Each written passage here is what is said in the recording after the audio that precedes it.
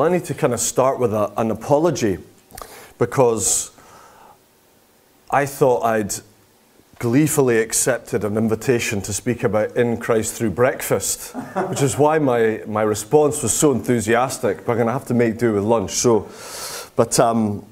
today I want to talk about forgiveness and trust. You know, forgiveness is one of the chief hallmarks of Jesus' followers, isn't it? And yet it's surprising how little it seems to be mentioned, spoken of these days, even in the churches that I frequent, which seems a little bit ironic. I'm sure yours is an exception to that. And how bizarre as well when it comes to political matters, that followers of Jesus seem to park Christian ethics and theology at times, as if politics is fair game for a different set of Christian rules. And yet, in a moment of political execution, Jesus somehow utters, "Father, forgive them, for they know not what they do." There are some of us who, in this room, are going to have to learn to forgive the 51% of the UK who voted to leave. There are some of us who will have to forgive the Leave campaign for not having a plan in place in case of a Brexit vote. There are some of us who have despised Theresa May's decisions and negotiations, and we will have to forgive her. There are those of us who have to forgive the Conservative Party for calling a snap general election 2 years ago, which has meant Parliament can barely pass anything in the Commons. There are those of us who have to forgive both referendum campaigns for their fear-mongering efforts and cheap tactics in the run-up to the vote. There are those of us that have to forgive the UK government for not having negotiated thus far a better deal or any deal at all. There are those of us that have to forgive the Scottish government for giving so much airtime to Brexit and not dealing with seemingly other matters of business for Scotland.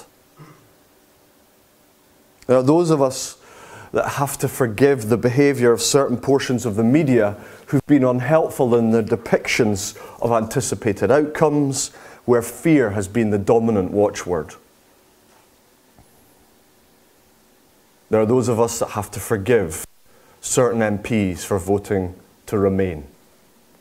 There are those of us that have to forgive certain MPs for voting to leave.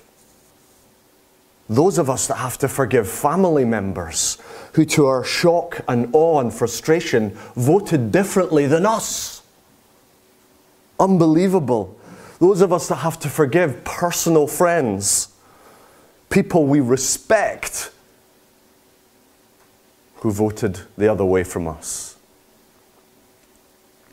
Those of us that have to forgive the gloating and smugness that some people have given off by getting the outcome that they wanted.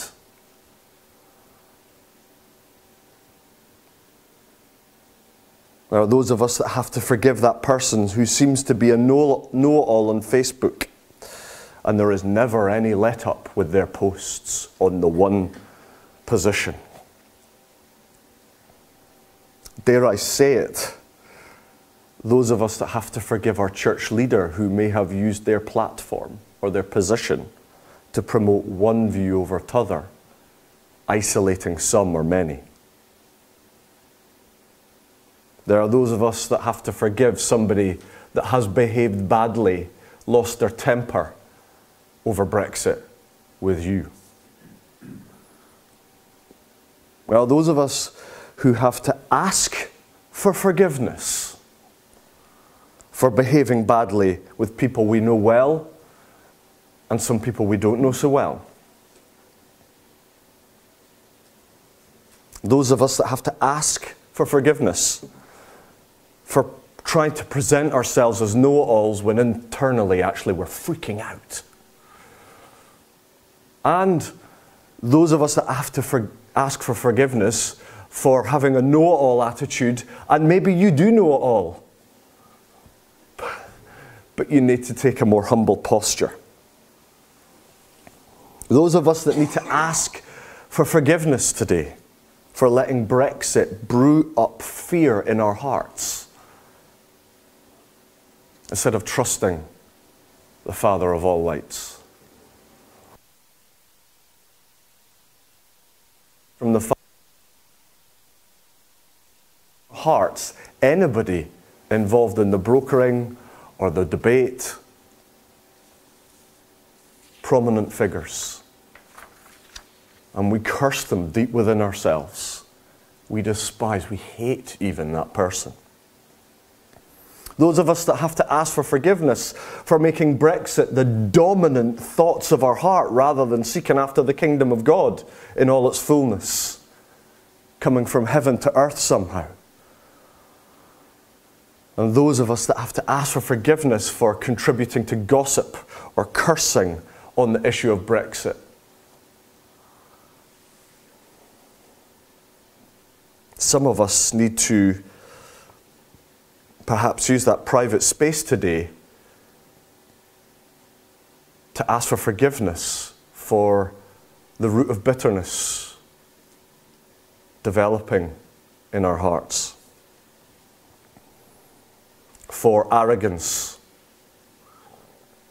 taking a stronghold within ourselves, for harboring hostility towards those that voted differently and think differently and are motivated slightly differently in political terms than us. And that leads us onto trust, I think, and something that I've been noticing, and it's not dissimilar, is it, to the Indie Ref, but the big difference between the Indie Ref and Brexit is that things are going to change with this one, whereas previously that did not. That is the huge difference. Friendships that have cooled off because of Brexit. Friendships in Christ that have cooled off. How awful is that? That need to be warmed back up again. Trust attempted, at least. And we've all, because of the nature of the boat, become polarized in some way. And yet the zeitgeist, the mood is that if you voted differently from me, then somehow you are untrustworthy on everything else in the whole wide world all of a sudden. And that's how the rationale goes, at least. So then there's an ongoing suspicion about you're an untrustworthy broker now. You're an untrustworthy church leader, Christian. You can't fairly represent anyone else, we say to our MP perhaps, or other people's MPs. You've got to be one thing or the other. And Brexit has kind of revealed a lot of that to me at this time. Why in society can we not disagree on one thing, which by the way doesn't make me a bad person, nor does it mean that we can't fruitfully agree wholeheartedly on lots of other things, and still somehow trust one another or be in relationship? Early doors in my role at CARE, I went to visit an MSP, Jenny Mara MSP from Dundee. And she had written a bill on human trafficking, a proposed opposition member's bill. And we at CARE really wanted to see this thing hit the light of day, but there was very little chance in this thing happening because the SNP were dominant in Parliament. They weren't wanting to be seen to take on an opposition member party's bill, etc., etc., etc. So I showed up at her office at Parliament and said, what can we do to help you? This bill needs to see the light of day. And she said, Stuart, she was very kind to me. She made me a cappuccino. She sat me down, very friendly. And she said, Stuart, I know who you are. I've never met you, but I know who Care for Scotland is. I voted this way on such and such a bill, which I know means a lot to you as an issue in your organisation. Can we do business here? I said to her, we can on this issue, regardless of what you did that day back then. We can on this issue. And she was willing to do that up front, but she wanted to check with me that I was willing to go for it as well. Not even a Jesus follower.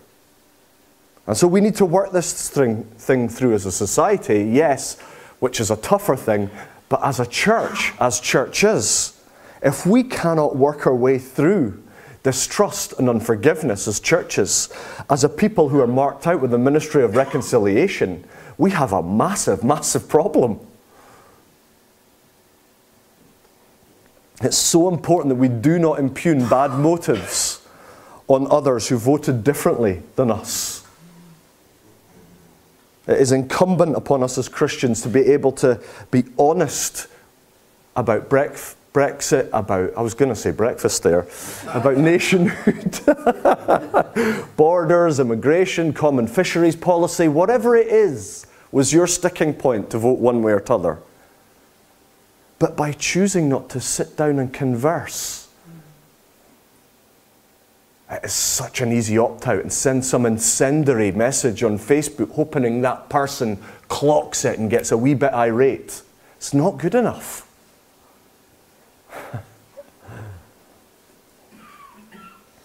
If we cannot choose to work hard at these conversations, to build up trust and learn to work fruitfully on some issues and part ways on other, and yet embrace one another, all at the same time, well, we have a lot of growing up to do as a church. The minute we start othering one another, we are lost in Christ. We really are. And I will finish with this. The Scottish church is as small as ever now, isn't it? We know that. The Brierley stats, we can all get depressed together perhaps. But never, in my mind, have we been more fragmented as well. This is an opportunity to start building trust, theological and political.